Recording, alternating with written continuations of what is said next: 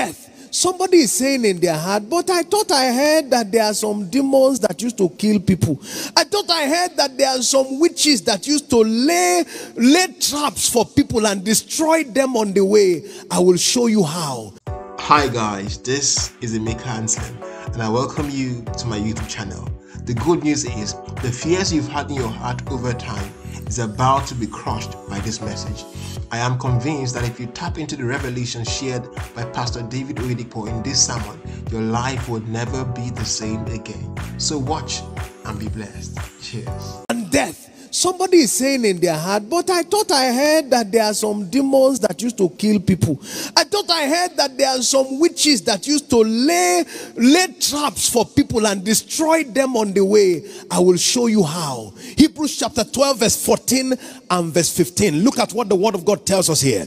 It says, Hebrews chapter 2, verse 14 and verse 15. Hebrews 2, 14 and 15. It tells us there, Hebrews chapter 2, verse 14 and 15. For as much as the children are partakers of flesh and blood, that is their flesh and blood, he said he also took part of the same. He came as flesh and blood, that through death he may destroy him that had, H-A-D, past tense, the power of death, that is the devil.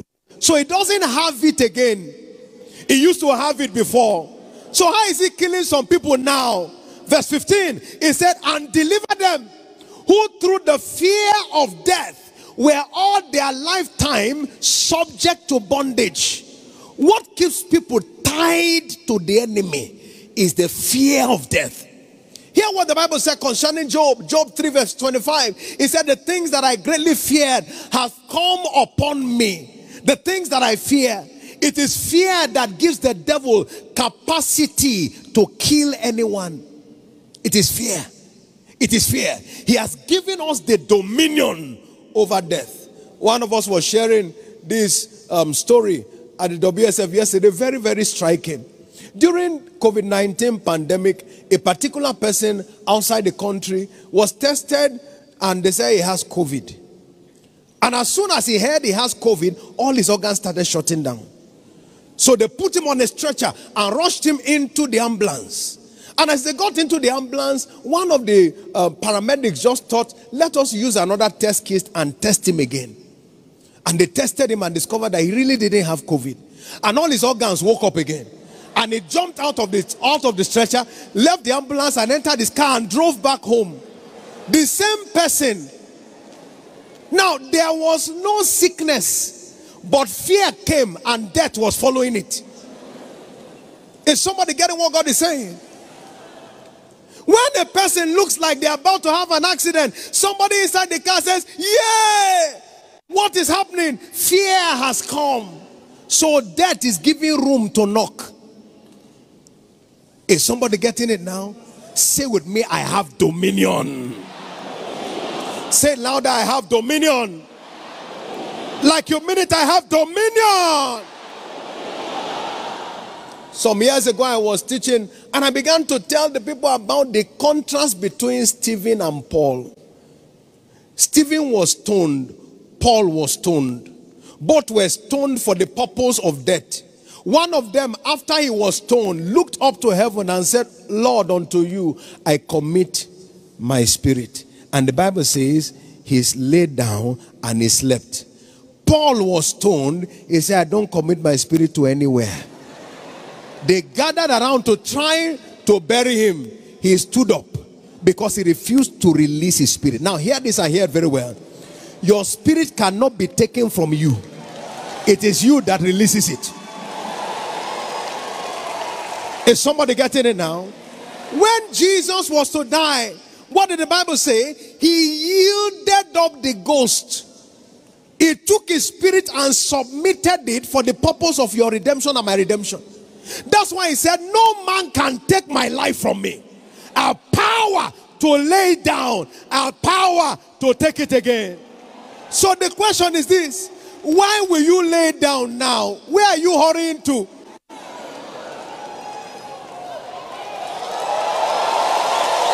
Where are you running to? I've decided that I will not join the bricklayers in heaven that are building mansions. I will finish my time here. And the time has been allotted. Except Jesus comes, it is 120 years. The road is still long. The road is still long. The road is still long. I refuse to go anywhere. Is somebody getting what God is saying? No one can take your spirit. No one can take your spirit. So after teaching in that service, one of us in the service had a particular crisis. And she said she saw herself just going like this. And she began to pray, Lord, unto you I commit. Then she remembered. He said, Lord, I don't commit my spirit. I take it back.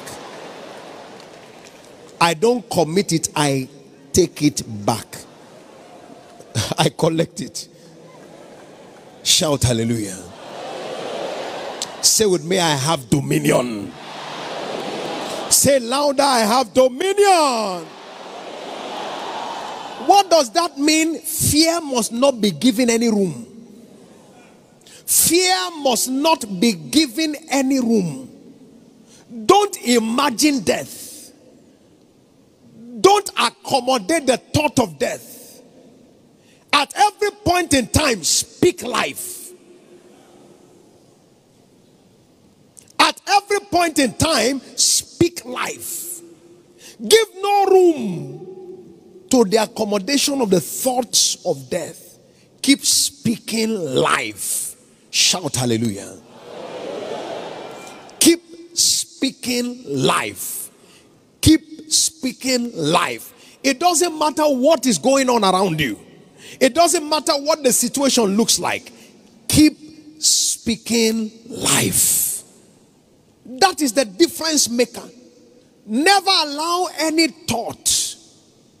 Don't let it seep into your mind. And when the devil tries to introduce it, speak life to reject it. Is somebody getting what God is saying? Speak life to reject it. You keep declaring it, you keep declaring it, and you keep subduing the power of death. I see that becoming somebody's experience from now. You believe it? Say loud amen. I say you believe it? Say loud amen. God's servant, our father, sharing in the first service, talked about how he taught on the subject victory over death, 1983. Victory over death. The light was palpable. Not long after that, the enemy came to try and knock on the door with death, but he subdued it by light. When he was laying down there and everything looked like it was turning, suddenly he said he heard a voice. What are you doing here? He said, I don't know too. He jumped out of the bed, entered into the car, and drove off. He rode on the head of the devil. Shout hallelujah. You see, the truth is this: the devil is not as powerful as he has been pretending to be. It's not as powerful as he has been pretending to be. There is practical victory and dominion granted unto us over the forces of death. So let no one intimidate you. In fact, don't let the records and histories of the past intimidate you. Oh, they say, oh boy, in this family, every few years, somebody used to die like that. Somebody used to die like that. Tell them it is minus me. My own, I have dominion. Is somebody getting it? I can't forget the testimony of a particular young man. At that time, we were less than 25. In their family, they had a notorious man. The man calls people every year to tell them when it's their turn to die. So this young man was outside the country. And the man called him, couldn't reach out to him. So he sent somebody to call him and tell him that it's his turn. The young man fired back. He said, tell him that I said, within 7 days, his first son is dead. And after that, he is also dead. The one who was killing others died within that set season. Why? Because he recognized that he had dominion. Don't let the enemy make you shake inside your shoes. No, you are loaded with heaven's dominion. Is somebody getting? Those who advance the kingdom in prayer are advanced by God in power. Those who advance the kingdom in prayer, they are advanced by God in power. Luke chapter 9 verse 28 and 29, as Jesus was praying, the fashion of his countenance was altered. by verse 43, it said the people were amazed at the mighty power of God. Those who advance the kingdom in prayer, they are advanced by God in power. That is why we must understand that the altar of prayer is not just an altar of answers, but it's an altar of power.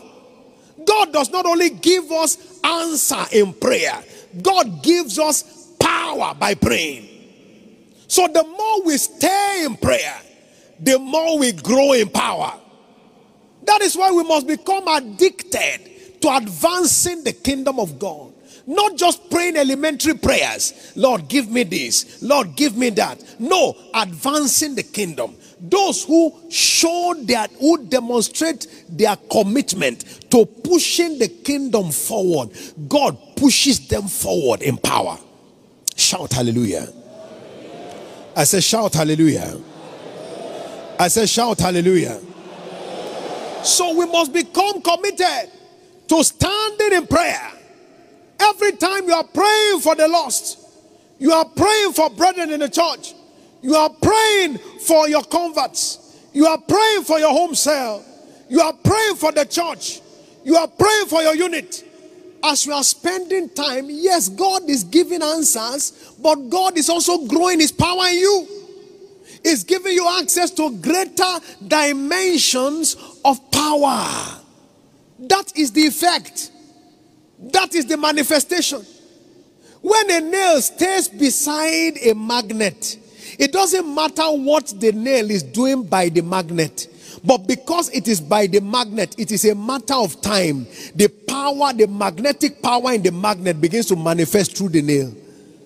Is somebody getting it now? Just by reason of connectivity. So it's not that you are just praying and asking for power, but as you are praying, advancing the kingdom, God is advancing you in power.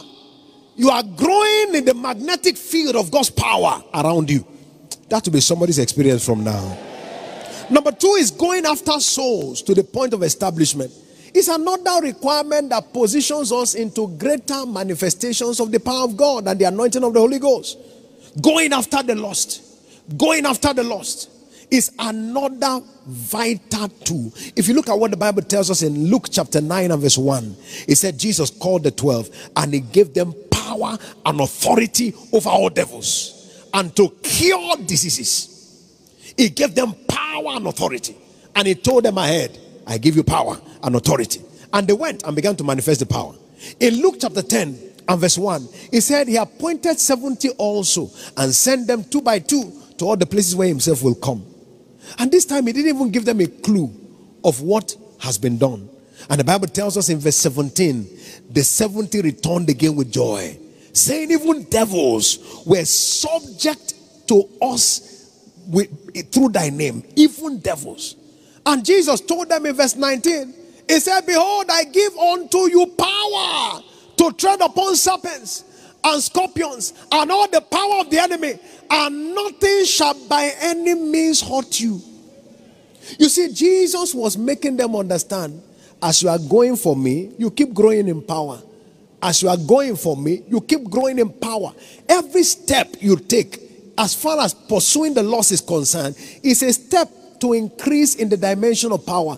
Mark chapter 16 verse 15, it said, go into all the world and preach the gospel to every creature. Verse 17, he said, and he that this sign shall follow them that believe. And verse 20, as they went, manifesting the instruction he gave, he began to confirm the word with signs and wonders following. So every time you're on the go, keep reminding yourself, it's another opportunity to grow in the manifestation of God's power. So as we keep going, we keep growing. As we keep pursuing the lost, we keep expanding our access to the flow of God's power. Shout hallelujah. I say shout hallelujah. We keep expanding our access to the flow of God's power. Number 3 is given to the cause of the kingdom. Of the gospel, given to the cause of the gospel. As we keep doing that, we keep also gaining access to greater manifestations of power, particularly as far as kingdom prosperity is concerned. It's true giving. It's true giving. There's no other way. That is the avenue that God has created. Thou shalt remember the Lord your God, for it is he that giveth thee power power to get wealth. That one comes by engaging in the covenant. Practical covenant practice. That's what provokes it. So if you look at all of this, you will discover that you don't grow in these graces just by desiring it. You must engage the requirements. Keep the altar of prayer on fire. Keep yourself committed to going after the lost.